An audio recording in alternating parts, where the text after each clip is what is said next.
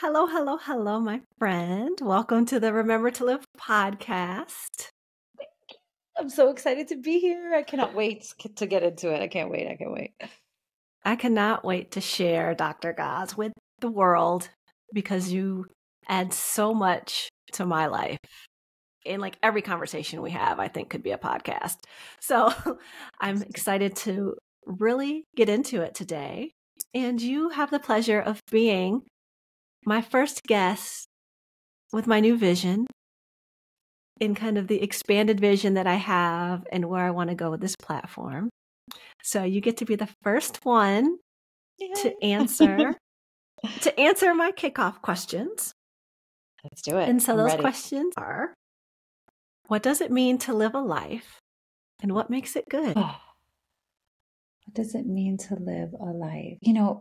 What comes to my mind, the first thing that comes to my mind is this memory I have of when I was in my senior year of college, which I would say was like the height of my perfectionist performer, do it for the glory and for what you've been told. Like it doesn't get more peak than that.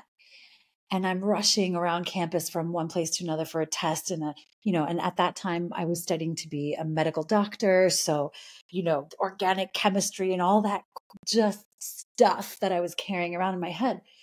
And I remember it was a sunny spring day and I just happened to glance over at a bush as I was going by. And there was this most unusual butterfly. And I don't know what, because this was not me at the time at all. It's more me these days. But I just remember like there was a physical, my body just went and turned towards that bush. And it was like all time stopped. And it's just me and this creature and this moment. And suddenly I could hear all the sounds and I could feel the sun on me. And all that rush, all that anxiety, all that preparation, all that performance dissolved away. And I remember thinking in that moment, is this what it's actually about? Like, has it been under my nose the whole time? Right. But of course, not having at that time any practices to actually grab and hold that moment, I was like, Yes. Check it off. You gotta go to the test. So I ran and off I went. And so I haven't I'm getting chills just remembering because I have not thought about that moment in probably, I don't want to say how many decades, but a while. just a few years. Just a few years. Whatever. But yeah, at the essence of that is just, what does it mean to live? What it means to live is to be present to the beauty that is our existence, right? That is surrounding us, that is innate in us, that is our birthright. It is not something to seek or to earn. It is something to accept and welcome because it's all around you all the time. And how do you make it good? The second question is really for me, it's more, how do you create some margin in the day-to-day to allow that beauty in?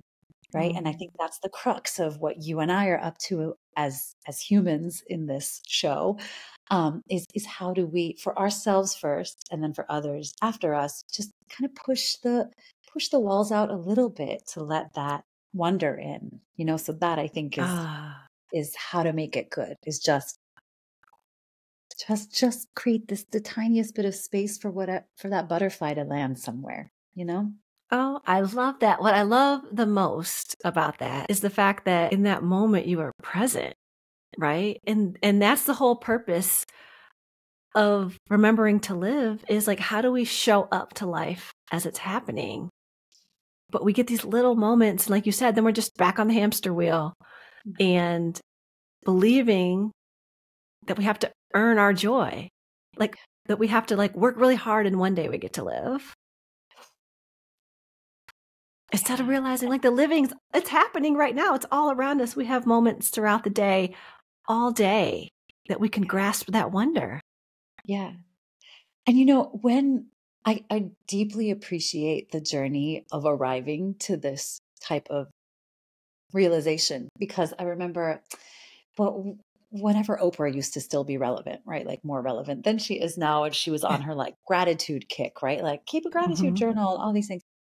And that used to piss me off because I'd be like, you know what? No, I do not want to be grateful. I want to be pissed. I want to be angry at all the things that have happened to me, all the things I do not have.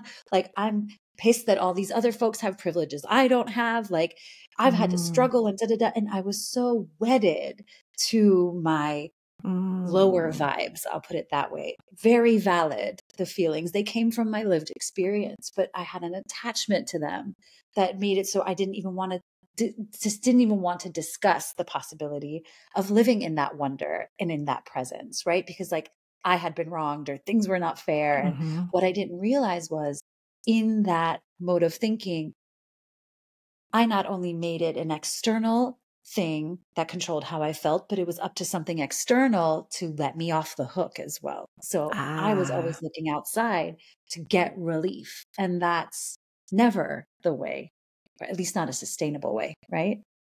right, right. So I want to dig in a little bit more to like who you are, because you're one of the people I know that's had the most variety and just like lived experience in from your background and who you are and how you grew up to like your education and your humanitarian work, which has allowed you to see this whole full spectrum of lived lives, right? From people in conditions like I probably can't even imagine living in because I haven't been in the trenches, all the way to some of the most privileged people. Like you've seen it all and you've been exposed to it all and you've done the work to really get to know what it means to live a life under the whole spectrum of conditions.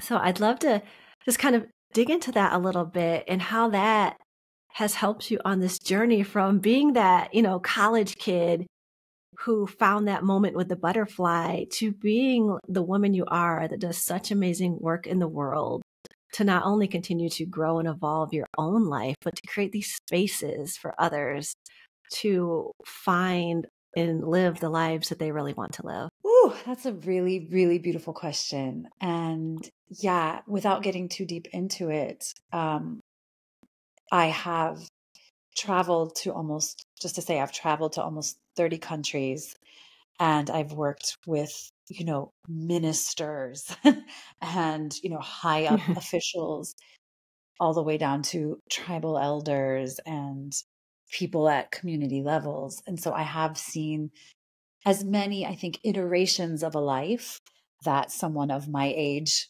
and access could possibly see.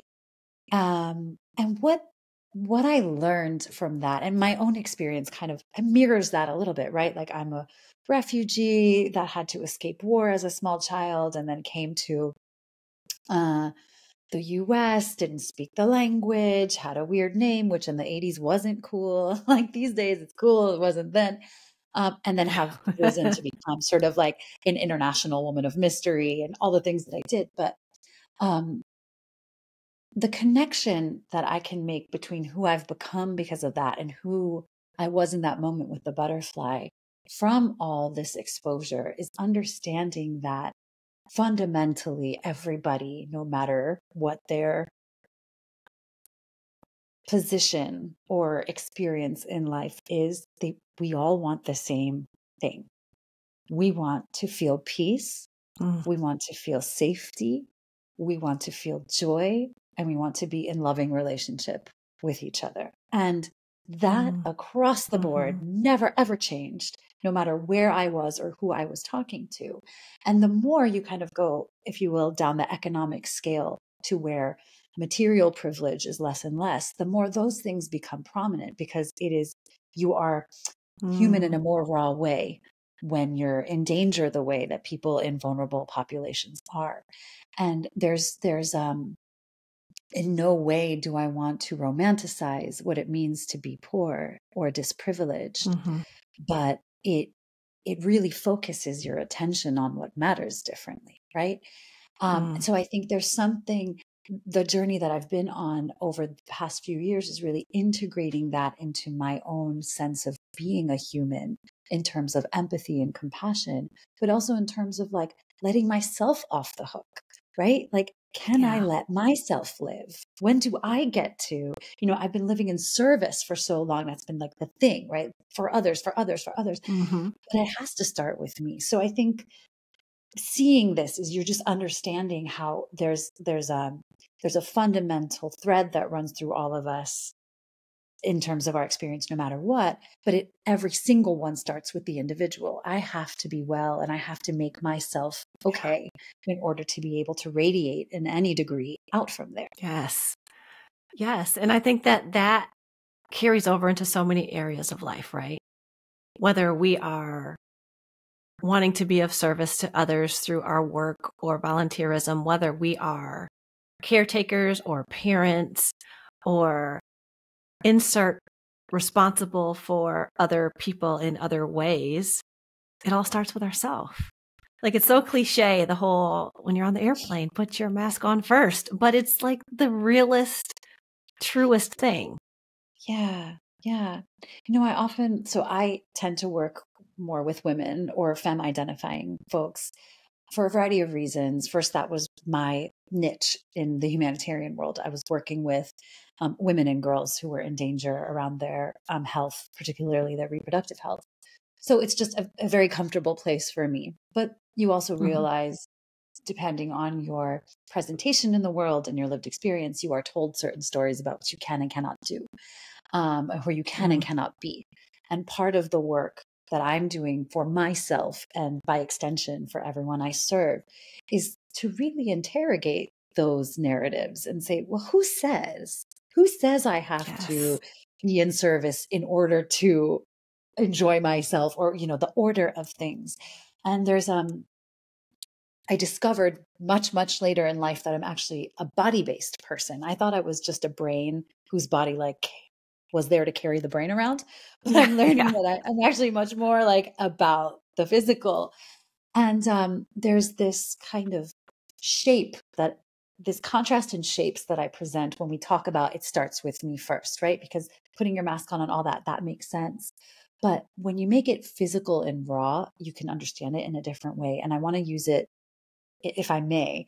Um, if you think about the way that often, let's say, like typically women Mm-hmm. hold things, right? The way we hold things, that the image I have for that when we don't count ourselves in is almost this arching over something, right? So imagine you're like arching your Ah. body over a globe. You're like surrounding it with your whole body and holding onto it. But if you actually try to make that shape with your body normally, it's extremely painful. It's uncomfortable. It's Yes. unnatural, right? And you can't hold it for very long without consequences. And the shift for Mm. me is really to switch to this posture where you're actually just fully centered, right? Like aligned and straight physically. And then all you got to do is just lift your arms up. And you could kind of stand like Mm. that if you have good grounding. You could hold Yes. something for days, really. But what that comes down to is your Wow. core is grounded. You are at the center of the power of things. And that to me is, just a physical and visual way of depicting that difference between what it means to include yourself. It's not saying don't hold things, but you have to first be the thing that is solid before anything else can be done. I love that. And I love the visual, right? Because we all learn and understand in different ways. One of the things I would love to know is, what is one of the things that you've learned from someone who is very different from you? Because you've had, you know, and I'll call it the privilege of being exposed to a lot of people who aren't like you, Mhm. and a lot of different ways of thinking and being and living. And is there one little nugget or one of the many nuggets that's like stuck with you that you are open to receiving, that's helped you live a little better? Yeah. You know, I want to, I'm just going to say it because I skirt around it often because of the climate of the country in which this podcast is primarily broadcast. But really, what I worked in for very many years was abortion rights. And people have all kinds of opinions about it. And when you work in that environment, you are confronted by people who have a different idea of how life should be respected. And I had an experience with someone, if let's say I'm on the pro-choice versus pro-life, which I think is a terrible distinction. We're all about life. Like it really is, but Yes. it's Yes. a woman's. Yes. We got into, I was confronted by someone who interestingly was a roommate of mine in college. I hadn't seen her in some years and she didn't know what I was up to. And this was someone, when you say someone who's very different from you, this is someone I thought was like me, but they had never come up, right? This kind of topic hadn't come up. And it was 5 or 6 years later, I was deep into my work and we met up. We both happened to be in some town and we met up. And she knew what I was up to. And she took a moment out of our dinner to tell me how uncomfortable she was with what I was doing, even though it didn't have anything to do with our conversation. There was no reason to bring that up. But she was like, I just don't agree with what you're doing. I think it's murder. You know, this is her opinion. And in that moment, I felt just this bile, this like hot bile coming up my chest. And just as I was about to give it to her, she says to me, because I really, really believe in the sanctity of life. And she said, the way she said it, the sincerity with which she said it made me realize, hold on a second. So do I. Oh my gosh. So do I. And so it helped me just kind of pivot a few degrees from where I was before to be able to say to her, I understand what you're saying because I feel that same thing too. I think life is absolutely sacred, which is why I don't want anyone to ever have to make that choice. And my work is actually dedicated to ensuring that more women and children live long, healthy, and beautiful lives. And sometimes the circumstances just don't allow for that. And that's when a medical procedure might be the best option. And she had never, thought of it that way, but I had never seen her in that way. And it just opened up this new chamber in my heart where I'm like, now we're not different. We are actually really after the same thing. And I think the climate that we live in America now, if we could see that more and more, see in those who disagree with us more of ourselves than we do see differences, it could be the key to unlocking a lot of resolution in our world right now. But I can't think of a more sticky topic and a more personal attack than what happened there, but it's still, we ended up hugging and crying, for God's sake. So it's just, again, to say that we all really do want the same thing, but we just have different ways of arriving there. So we need to make space for everybody's pathways. I love that. And it's so beautiful. And it's such a great example about being open and being open to different ways of thinking. Lots of times we think about it as like being afraid to be around people who might not look or speak like us, but are we open to different ways of thinking, and can we actually explore and understand why and find that common thread of connection? Because you're right, at the end of the day, we all just want to be able to fully live these lives in a safe and joyful way, fully be able to be ourselves and express ourselves in the world in a safe and joyful way. And so many things have prevented that from happening. And if we could all just kind of step back and see how many times we don't even realize we're contributing to that, and that we're fed a lot of things, instead of feeling like there's so much of a divide, how can we look for the connection? How can we find those threads that connect us all? Absolutely. That is the question. And I want to bring it back to the individual experience of living, because what happens when it's in sort of a relational space, right? Like you can say blue versus red, or, pro this, pro that. Like there's a way that we can draw contrast with an other much more easily than we can within ourselves. But there's ways in which we divide against ourselves as well, which is like, in order to, I must. There's an if-then process that we play with ourselves that's very disintegrating, because our natural state is as a whole. Our innate being is one that is joyful and can experience pain and still come out, whole and not be broken in the ways that we kind of assume ourselves to be. So what I've enjoyed about the career that I've had and the work that I do is, in the reflection of others, I can see the parts of myself that need healing and welcoming, right? If I can do that for someone else, can I do that for my parts too? And how would that enable me to just move with more ease in my own life? Yes. Self-exploration. And that's like a lot of what it's about, right? Like this journey of life that we have is exploring ourselves and getting to know ourselves and learning how to be present to these lived experiences that we're going to have good ones. We're going to have bad ones. We're going to have ones that light us up. We're going to have ones that feel like they're destroying us, but all of them add up to a life. They do. And yeah. What I want to encourage myself most of all, but anyone that I encounter to do, is put the good stuff on the balance as often as you do the bad stuff. Like, there's just a way, I feel. Yes. And we don't even need to blame systems or media. We're indoctrinated. It's in our DNA now. But like, why is it that I always have to think in the more negative terms of things? Like, can I help myself take credit for the good shit too? Like, let in the happiness, back to that angry version of me that was like, F you, Oprah, and your gratitude journal. Like, no, let her be, and let her show me, let me be happy that I had a piece of stinky cheese and pears today. And that's the best thing that happened to me today. Like, why isn't that a win? Right. And that's the other thing, is we don't count the wins as often. We don't celebrate, like, celebration.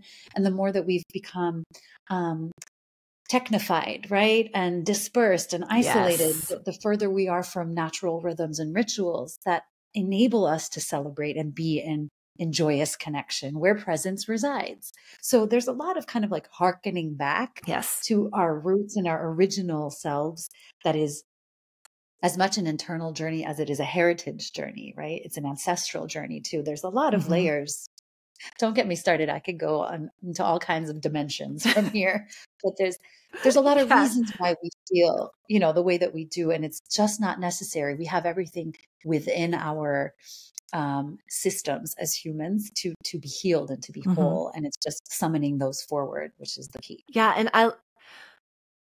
I appreciate you saying that, in thinking about, like, what are these things? This is one of the topics I want to dig deeper in. I have a lot of questions about, and so there'll be a lot more discussions on the podcast about it. But, all of these discussions recently about AI and like all of the changes that are rapidly coming. And I'm actually in a book club and we're reading a book about AI. And I was like, at first resistant to it, just because I'm trying so hard to really live in my humanness as much as possible. And I started having some of the fears, right? Of like, not the fears where people are saying AI is going to take over all of the jobs and we're not going to be able to get any jobs, and those types of fears. I started having these fears of what happens when we get further and further away from being human. So even when you look at the positives of all of these technology advances that make things easier, that give us back this time, right? What are we going to fill the time with? Are we filling the time with more of the same? Are we just finding other ways to overwork, to stay disconnected, to be in more screens? Or are we going to use some of these things to allow us to have more time to be, to get back out in nature, to have in real life things, to commune and build community, and really improve our lives in a way that allows us to fully live as humans in our humanness? So I'm really glad that you brought AI up because similarly, or I'd say probably way even more than the average, I'm like self-proclaimed flag flying Luddite, like keep tech out of my life. Like I don't like it. I have social media, all these things. Anyone who knows me knows that I've been like, no, no, no to that kind of stuff for the longest time. Simply because of the mental health implications that it has for me, particularly. But Mm-hmm. I know how, having worked with adolescents, I know kind of the damage that it can do to like fragile brains. And I'm not neurotypical either. So I have to be careful about what I consume and how. But recently, in the sort of humanitarian work that I've been doing, AI is front and center because it is Mm-hmm. presenting itself as a tool to enable, to scale service in different ways to different people. And I've been in debates with folks whose job it is to worry about what's going to happen to societies with the introduction of this new advanced technology that is moving at such a rapid pace we can no longer Yes. predict it, right? Like all of our predictive Right. models are already wrong based on how quickly like generative AI is moving. But I was saying to someone recently that I always have been, and I always will be a stand for hope in the world. I do not care. You cannot convince me that there is not a Mm. brighter day tomorrow. I don't care what you show me. And there's a lot of reasons not to feel that way, especially today. But they're really not that different than the reasons from Yes. yesterday or Mm-hmm. the reasons from tomorrow. It's how we engage and how we Mm-hmm. shut down in the face of them that matters.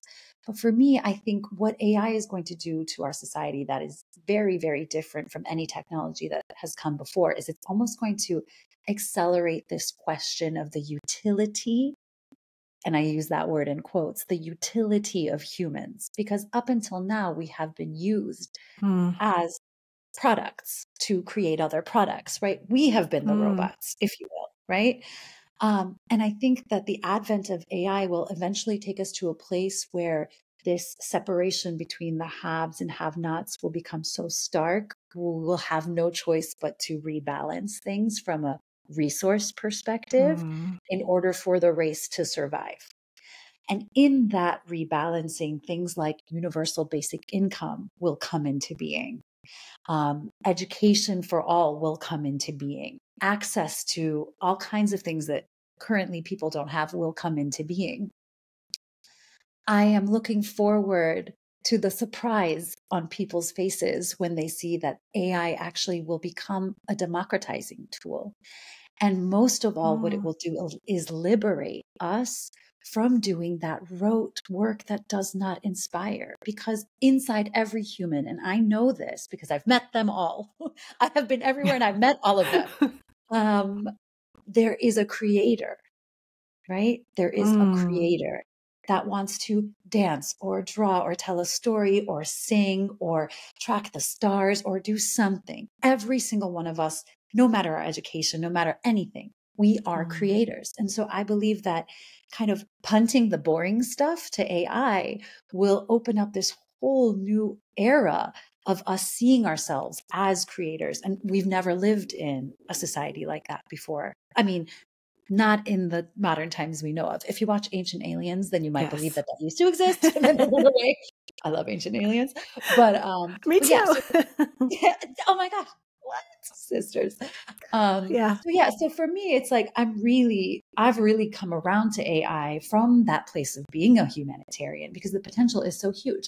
And the other thing I want to say is people like you and people like me, it's actually incumbent upon us to master these technologies so that they are not only ruled by the people who have created the things we already don't like, right? So it's like, let Yes. me let me understand how to wield this massive tool for good. So, Yes. And we live in a day and age where the positive is we have access to learn it, where in the past, as a average everyday human, we didn't necessarily have access to learn about and touch and feel and discover and master these technologies when they were coming out. You know, we had to wait until they were at a point where we were allowed to experience mm, them. But with our access and what the internet has done over the last several decades, like we can all learn it. And so as these new things come out, instead of being afraid of them, like you said, how do we learn how to embrace it and see how it can be a tool for good? Yeah. Because the more that we lean into as humans being tools for good, then all of these things that we're creating will also become tools for good. Yeah, definitely. And I wanna bring it back to adolescents because I love them. And I want to talk about what becomes possible when the old ways kind of fall away. So one of the things people always rag on Gen Z, poor things, as being lazy and being this, that, and the other. The fact is Gen Zs were born into a world that looks nothing like the world that you and I went into in terms of the labor market and things. And they just cannot, and they don't want to participate in the way that the boomers on down to like Gen X and such did. And one way of looking at that is to be like, well, they're lazy or, whatever, they lack discipline. But by not engaging in the market economy or the labor economy the way we did, what they have that we don't is this immense emotional language. They understand and explore their interior space in ways that we were never allowed to do because we were on the wheel already, right? But by the time they got around to it, we broke that wheel. It's ruined, it's creaky, it's missing parts, and they're just opting out. But I want to say that like we aren't appreciating enough what is flourishing in the place of what we were forced to do that they no longer can do. And that's an analog example of what AI might do for us is when we no longer have to like memorize or do those sort of basic things.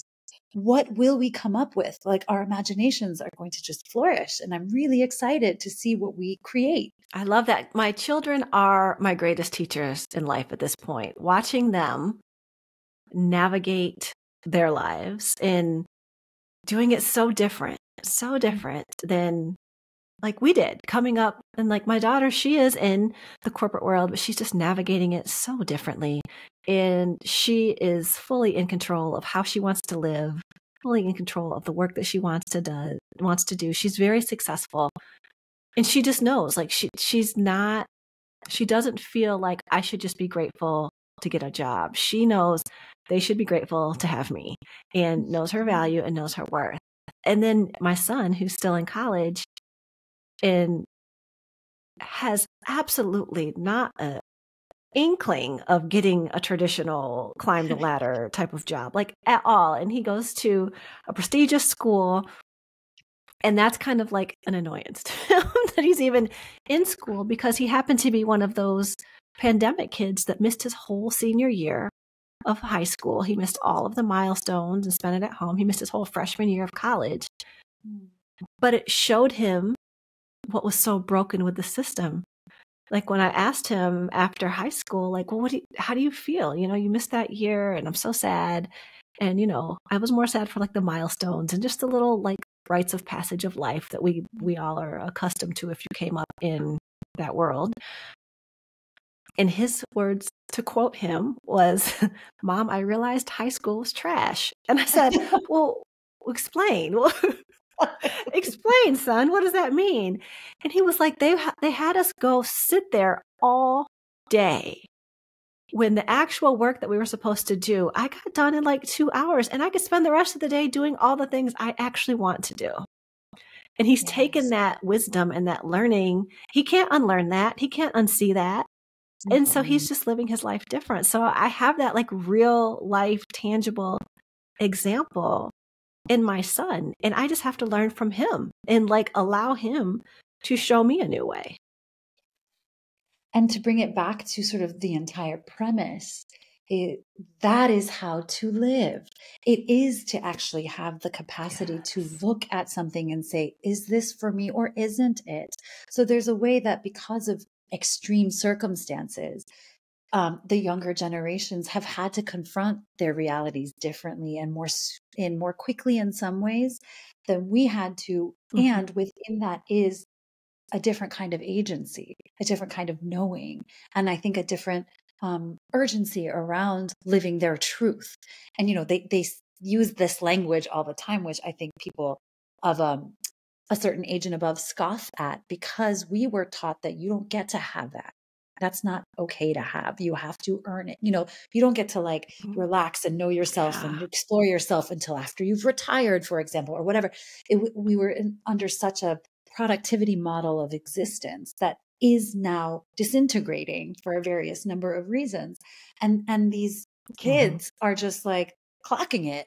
And they're showing us a whole different way that we can be. And you're right, it is upon us to revere them as teachers as much as we demand they follow what we teach them, right? Yes. Mm. Yes. Oh, I love that. I love talking to you. I knew that we would we would naturally navigate to all of the things. I do have to just circle back and say that for many years of my life, Friday night was my Ancient Aliens binge. Oh, So I'm what I love about our friendship is it is just full of surprises. Like I think I know, and then every time we talk, I'm like, damn, and she loves Ancient Aliens. Gosh, it's like it's a dream. It's a dream. But that's just it. It's like, okay, I'm gonna talk for 1 second about Ancient Aliens. And I'm gonna make it make sense in the okay. context of what we're talking about. Really. What is Ancient Aliens? Okay, first of all the people who are the experts on Ancient Aliens are kooky. Love them. Like, you know, I watch them, I'm like, dude, just take your crystal off and brush your hair and people will take you more seriously. I understand, you know, like all of this, but you got to love them because they are so passionate about their beliefs in these creatures that had a different kind of knowledge and might have come from outer space and blah, blah, blah, that we have been told are actually, you know, Egyptian ruins or whatnot. Who cares what's true or what isn't? But watching the experts in that show is why I watch it, because they have let themselves follow that fantasy and that dream and made a life out of it. They're on TV. I'm not. So like they are, and they're providing entertainment and information of a different stripe to a bunch of people. And that what I love about that show, aside from I'm totally into like alien conspiracies, is it is an example of another way that we can live in this exact same moment with all the things we have been told we are and are not, and make our own decision, right? Make our own choice about that. Yes. And that's what it means to live, is to say, okay, I'm going to take all this stuff you gave me. I'm going to sit with it. I'm going to simmer with it. And then I'll tell you what makes sense for me and what doesn't make sense for me. And that is living for me. That is the essence of it. Yes. Yes. And you get to watch people who get to use their imagination and their curiosity and explore things that interest them. And so many of us put those things on the shelf. And it's like someday I'm going to study this. Someday I'm going to try this hobby. Someday I'm going to go see this wonder and experience this thing. And eventually the some days turn into too late. Yeah. And that's, Yeah. I want to be sensitive to whoever's listening who might not be in the right frame of mind. So I'm going to offer a tiny trigger warning here that I'm going to talk about what it actually means to be a human organism. The fact is, there is an end. And to come back to this topic of ritual and natural rhythms, we're so segregated from that part of ourselves that we forget there is a limit to the time that we have. And so we are not behaving as though we will die when really we should know that. But we should embrace that as a beautiful permission to do the things we want to do sooner rather than later. Because I know you and the work that you have done, and certainly me and the work I have done, I have seen lives come to an end right before my eyes. And it is as resilient as it is precious to be a human. And if we could just understand that about ourselves and accept that aspect of the human experience, the fact that it does end, I think it would open up so many new possibilities for living an authentic life for those of us who feel like, if only if I could just, you know. But it's not And easy thank you because we're for not adding taught. that. Yeah, we're not taught that. We're not, it doesn't get talked No. about, especially not in like my family, not in my community. Nowhere where I grew up was that a topic. It was very taboo. And it's limiting. I think it's limiting for our ability to live, not to talk about the fact that we will die. Agreed. And like the one thing that we all know is it's something we will all experience. None of us know our timeline. But even if we are blessed to live a long, long life, so many people end up with regrets. And that's why I want people to remember to live right now, in this moment that we know we have. It feels to me, if I may, and please feel free to edit this out, but I feel it's taken on a newfound meaning even in your own life with what's been happening with your mother, right? Like you're seeing it in real time. Yes. And I just want to, this is between you and me here, really human to human. I want to appreciate how alive that topic is for you. And I'm just so proud of the way that you are seizing your day. You know, you're like, fuck it. I want to be a writer. I want to be a podcast. You're doing it. And I see you do it every day. You're showing up for yourself. And there's something so inspiring about that. I want you to know that every time I open my LinkedIn, it's only to see what you have posted. And every day I'm like, there she is again. Like, I'm so happy. And you make me want to do that even more for myself, whatever that version is for me. It's super inspiring. Oh, thank you so much. And thank you for being one of the lights along my journey. But it is, my father passed when I was a child. So I learned at an early age that like life isn't promised. But watching my mother, who's made it to her 80s, have all these regrets and all these things that I know she wanted to do and experiences she wanted to have, but she was either too afraid or didn't see a way and just it didn't happen.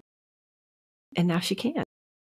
And that does infuse my desire to wake up and live fully every day. It infuses my desire to create as many opportunities and experiences and reminders and inspiration for all of us to show up to our lives and live them fully and to connect with each other and help each other on this journey, because there's going to be ups and downs. There's going to be good days. There's going to be bad days. But what a joy to be able to experience it all. Absolutely. And I want to say that, you know, at the top, you said, I've lived many lives. This is true. And I've lived many traumas, also true, and many tragedies, also true. And I'm finally at a place where I can be super thankful for them all, because they have not only made me the person I am today, who I love. I think she's great. But they've I do also too. thank you. But they've in the light of those experiences, I can savor the richness of the good moments, if you will, with such more depth and appreciation than I ever did, because I know what it's like to not want to get out of bed. I know what it's like not to know if there is going to be a tomorrow, and that's on me, right? That's a choice that I might have made.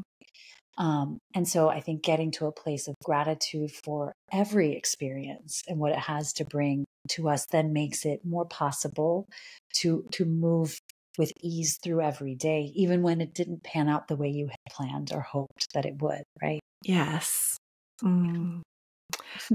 I think gratitude is the perfect button for this conversation. But I do have 3 quick questions to ask as we wrap up. Yeah. Right now, I'd love to know what gets you excited. Ooh, okay. So what gets me excited right now is reconvening and breathing new life into the community that I created a couple of years ago. That's called Coven, and it's a collective movement for women to be able to live more freely and more in their truth in various ways. And I had to put it on pause and go through everything I went through for a year to learn the lessons to be able to hold it in the way she deserves, right? And by she, I mean any woman who comes into that space. So I'm excited every day to wake up and think, how can I serve myself and my joy, and through that serve others? Like, this is a whole new orientation of life for me, and I'm excited to play in that space now, for sure. Oh, I love it. And having had experienced a Coven event and have experienced the community, I am very excited to see and witness and be a part of all of the amazing things that Coven is going to birth into this world. Thank you. And I think my final question is, maybe there's one or maybe there's a couple. What are the little things that you do each day to help you remember to live? Oh, this is such a timely question because I grew up in a hectic immigrant household with two working parents that had to leave at early hours and I fended for myself a lot. And what doesn't happen when you live a life like that typically is you don't have routine and structure in your life. And at the ripe old age of I look younger than I am, that's all I'll say. No, I'm going to be 44 this year. And what I have done is finally instituted a morning routine, which sounds so ridiculous, but has changed my life. And what it is in any duration or shape, the first thing I do when I wake up is movement, meditation, and reflection. So that might be like a 7-minute butt workout or an hour and a half of yoga. It might be 5 minutes listening to some Abraham Hicks or like an hour meditation, whatever. But just starting the day like that is okay. I have a body, I have a mind, and I have a soul. And then I'll move into whatever is going on out there. And that is the way I live, truly live every day. Yes. And that is, girl, you are speaking my language. It is what I preach every day. Make sure you have your sacred brackets in place when you first wake up and before you go to bed. Make those times about you. So, my friend, let the people know how they could get in touch with you, what you have going on, what you'd like to share. Yeah. Well, the first thing I'm going to say is whether or not whatever I'm quote doing out in the world, if anything I have said resonates and you just want to chat, please come find me. The easiest way to find me is through my website, which is covencollective.com, and Coven is spelled COVN collective.com. Please just reach out to me there or through Corrine or however you can get to me. I'm always so eager to meet people who are like-minded, who are interested in the same kind of movements that you and I are. Let's just have a chat. But if anything I've said has sparked an interest in you, especially if you're femme identifying to learn and grow new things, then absolutely please come join my community. We have a lot of fun plans in place for growing this year, and great content, great events, great get-togethers. And I just want to have this big celebratory party with as many like-minded women as possible. So please come join us. I promise you will not regret it. I promise. Awesome. Thank you again for being here. I love you so much. Thank you. Love you too. What a privilege. Thank you so much for listening. I hope you learned something, laughed a little, and were inspired to remember to live. Share that nugget and this podcast with a friend to inspire them too. And don't forget to like and subscribe so we can all help each other life better.